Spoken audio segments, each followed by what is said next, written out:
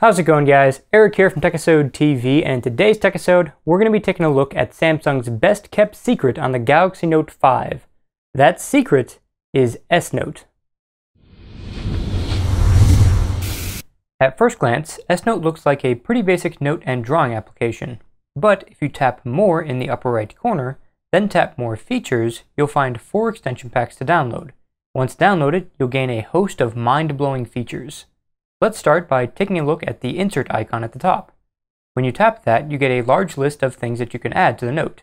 You can insert an image from your gallery, take a picture and automatically insert it into the image in one step, or insert a photo note. This feature allows you to take a picture of any list, blackboard, whiteboard, or anything else, then automatically reorient the photo to look like you took it from directly in front of the object. If things didn't line up quite right, you could tap Crop to adjust the orientation. Once you're done with that, you can cut the photo into independent sections which allow you to quickly rearrange things in the photo later on. I'll demonstrate that in a moment, but first, let's look at the rest of the setup process. Once you're done cutting, you can use the white background effect to remove the background from the image if you took a picture of a whiteboard, piece of paper, or anything else that has dark text on a light-colored background. Alternatively, you could use the non-white effect if you took a picture of a blackboard to make the chalk easier to see. After that, tap Done in the upper right corner to import the image into S Note. Now you can drag, resize, rotate, and change the order of the images in the S Note. As you can see, all the sections I cropped are now broken up into independently editable images. If we take a look back at the Insert menu, we see that there's an option to add a voice recording if you want to explain something to someone that you'll be sharing this note with. You can even add voice tags that you can move around the note. Each tag will only play the audio recorded after the tag was created, so you can have only the relevant audio play for different parts of the note. You can also add tags after the recording is finished. Once you've placed your tags, just select one of them to give it a relevant name.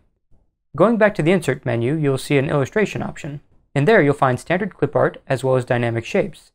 Depending on the shape you select, you'll get different modification options. And trust me, there are a ton of different modification options. Back in the Insert menu, there's a clipboard option to paste anything that you've recently copied from any application on your Note 5 into the note. There's also an option to add anything from your scrapbook to the note, and depending on what image you pull from the scrapbook, S Note may even extract all the text from the image and include it as editable text. To the right of the scrapbook option in the Insert menu, we see the Easy Chart option. This allows you to quickly create a table or a few different types of charts. To create a table, just drag to select how large you want the table to be. If you want even more rows or columns, just tap the row or column drop-downs. Once your chart is set up, just tap in a cell to edit it. If you don't want a table, you can create a bar chart where all you have to do is draw the bars in with the S Pen. To adjust the bars, just tap one to select it, then drag it, or tap the pen icon to handwrite a new value. If you tap the number itself, you can enter a number with the keyboard instead. You can also create line charts by drawing a line, then tapping to add more lines. You can modify the lines the same way you modify the bars. The last type of chart is a pie chart that can be edited in the same way. Just draw the divisions by hand, then fine-tune them. And if at any point you decide you want a different type of chart, just tap the chart label in the upper left corner, then select a different chart type. Everything will be converted automatically. Once you're done, just tap Save to add it to your note. Then, if you want to change it later, just select the chart and tap Edit Chart. Lastly, you could also quickly create a chart based off of one of your recent charts by tapping the From History option in the Insert Chart menu. The last option in the Insert menu is Idea Sketch. This allows you to search for a drawing of something specific to add to your note. Just write down whatever you're looking for, and S Note will search through its database to try to find a drawing that matches what you're looking for. If you can't find what you're looking for, you can create your own sketch and add it to your database. You can also just browse available images if you're not sure what you're looking for. Once you find what you want, just tap it to add it to the note. Now that you know how to insert media into your note, let's take a look at the writing tools. This is where Samsung's Note series really sets itself apart from other devices. If you tap the pen icon in the upper left corner, you'll switch to writing mode. If you tap the pen icon a second time, you'll pull up the settings menu where you're met with 7 different types of writing tools. You can change the thickness of the line and the color for every pen. There's even an eyedropper if you want to match the color to something that's already in the note. To use this, just tap the eyedropper, tap the color you want to use, then tap the X on the eyedropper pop-up. You can also tap the color to go back to the pen settings. Looking at the writing tools themselves, you get a standard fountain pen that is sensitive to how hard you press the S Pen down. So, if you press lightly, you get a very thin line, and if you press harder, you'll get a very thick line. You get a calligraphy pen for stylized writing, a regular pen which is sensitive to both how hard you press down and how fast you move the pen, a pencil that is pressure sensitive and simulates the graphite of a real pencil, a highlighter with variable transparency for highlighting things, a calligraphy brush which is extremely pressure sensitive, and of course, a correction pen which acts as an eraser with a variable amount of erasing power.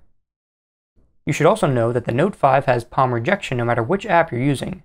So, anytime you have the S Pen either close to or touching the screen, the phone ignores your hand so you don't accidentally hit the recent apps button, the back button, or any on-screen buttons. If the S Pen isn't close to the screen, you can use your fingers to zoom in and out of the note, pan around the note, or flick between pages in the note. To the right of the pen icon, you have a standard eraser. Tap it once to switch to the eraser tool, then tap it again to open the settings for the eraser. You can erase by stroke, erase by touched area, or even erase everything in one shot if you want to start over. To the right of the eraser icon, you have a text box tool. Tapping this adds a text box to your note. You can change the font style, the font size, make it bold, italicized, or underlined, change the color,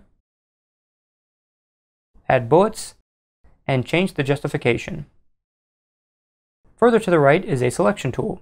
Tap this once to enter selection mode, then tap it again to see the selection mode settings. You can either use a lasso selector, which allows you to draw a shape around the objects you want to select, or you can use a rectangular selector, which selects objects within the bounds of a rectangle that you draw. You can also select objects by holding down the S Pen button, then tapping an object, or by holding down the S Pen button, then dragging a rectangle around the objects you want to select. The last two tools at the top are simply undo and redo. Looking to the bottom left corner, we see three more options. The furthest to the left is a favorite pens icon. Tap that to bring up a list of your favorite pens. If you haven't saved any pens to your favorites, tap the plus icon. If you want to simply save the pen you're currently using, just tap add. If you want to add another favorite, tap the plus icon, change the pen settings to your liking, then tap add again. This is a great feature if you often use two different versions of the same pen and don't want to adjust the settings every time you switch between the pens. Next to the favorite pen icon is shape recognition mode. If you turn this on, S-Note will automatically convert your hand-drawn shape to a refined shape. S-Note can recognize many different types of shapes, so definitely don't hold back. Once the shape is converted to a refined shape, you can add text to it by selecting the shape, then tapping the center of it. If you tap the Properties icon, you can change the font of the text, the alignment and line spacing, the thickness, type, and color of the shape's lines, and both the fill color and transparency. And you can modify the shape by dragging the yellow boxes around. When you're done drawing shapes, just tap the shape icon again to go back to normal drawing mode. Further to the right is a magnifier button. When you tap that, a portion of the screen will be magnified so you can make very detailed edits. You can move the magnifying window either by dragging it around or by tapping the arrows above the drawing window. The drawing window can also be moved by dragging from the three horizontal lines. You can also resize the magnifying window by dragging the triangle in the corner. However, you cannot resize the drawing window. Lastly, there's an adjustable vertical divider in the drawing window. When you draw on the blue side of this window, the magnified section will shift to the right the next time you lift your pen. This makes it so you don't have to keep moving the window around every time you want to start drawing further to the right. The last option at the bottom is used for adding new pages by tapping the plus icon, or for navigating between pages. If you tap the page numbers, you can edit the pages directly, but we'll talk about that a little bit later. Looking back at the top of the page, there's a save option which, saves the note. Then to the right of that, there is a More menu. If you tap that, you get a bunch more options.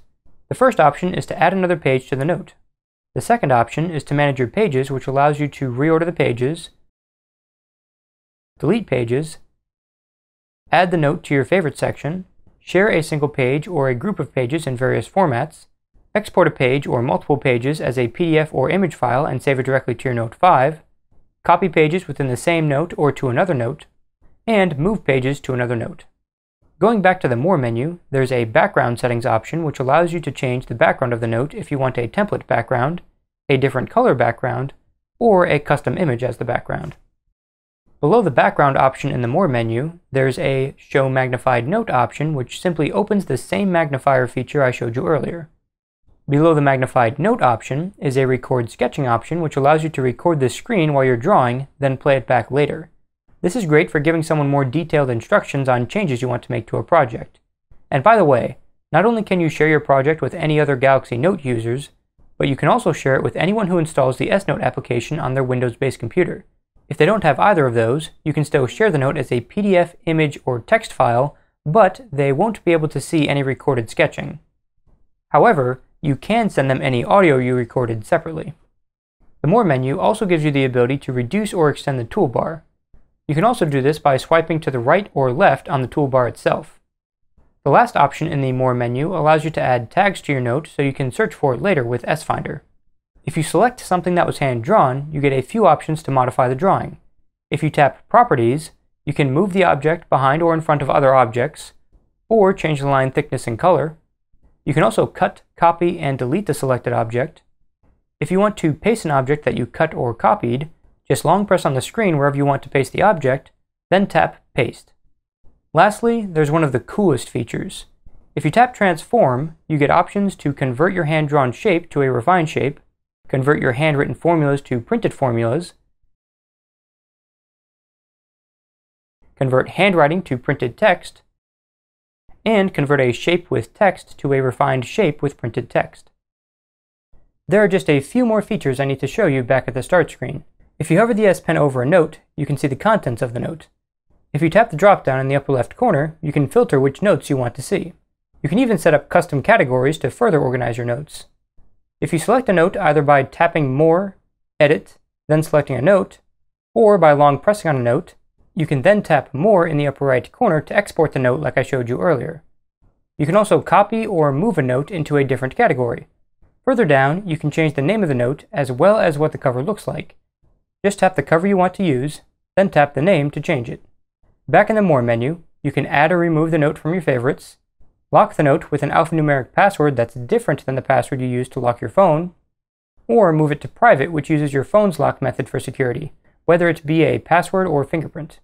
If you tap More when you don't have a note selected, you get the added options of sharing your note, importing a PDF to markup or sign, manage the categories that I showed you earlier, manually sync your notes either with Evernote or your Samsung account, change your settings, which consists of switching the account to sync your notes with, as well as enabling finger drawing and changing the default covers for new notes. The last two options in the More menu are More Features, which I showed you in the beginning of this video, and a Help menu, which explains a few features that I've already discussed in great detail. The last thing to point out is a little arrow on the bottom right, which reveals shortcuts to start a note with a photo note, a voice recording, or text. You can also directly create a new action memo from this menu. The pen icon in the bottom right corner just creates a new blank note as you saw in the beginning of this video. So there you have it, Samsung's best kept secret on the Galaxy Note 5 revealed. If you guys missed my other Note 5 coverage, like my top 100 reasons to buy the Galaxy Note 5, you can check that out by clicking the banner above or the links in the description. And if you guys enjoyed this video, don't forget to drop it a like and share it on social networks to help the channel grow. That's it for this Techisode. I'll see you guys in the next one.